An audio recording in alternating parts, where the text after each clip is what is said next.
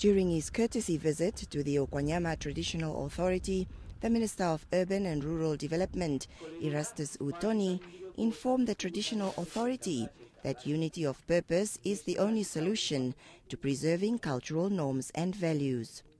Uutoni said he is disheartened that most of the country's traditional authorities are now being used to advance personal agendas rather than safeguarding culture, which he says should be the core purpose to their existence. Our future should be founded on the norms that our forefathers established to be the cornerstones of our existence. We should ensure that.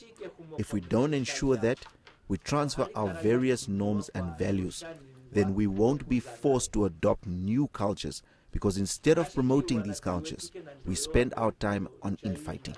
Representing the Okwanyama Traditional Authority, Beata Haufiku informed Uutoni of the various challenges they face, citing water scarcity and limited grazing areas for their increasing livestock.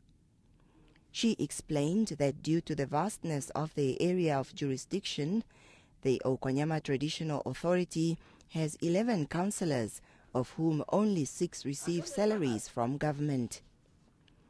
They also requested for a proportional allocation of resources to ensure traditional authorities with more people receive sustainable budgets to carry out their activities.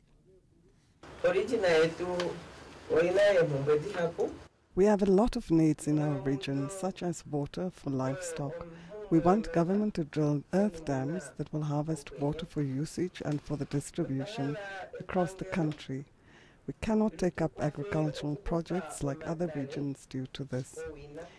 We need a sufficient budget according to the population density so that we grow. The traditional court is another thorn in the flesh of citizens who are forced to travel to Ohangwena for their hearings. Haufiku says the community wants such services decentralized and a state lawyer provided to represent the traditional authority when they have legal cases. Haufiku added that legal fees are too costly for the traditional authority, which is only allocated a minimal budget. In response, Minister Uutoni promised to address some of their concerns.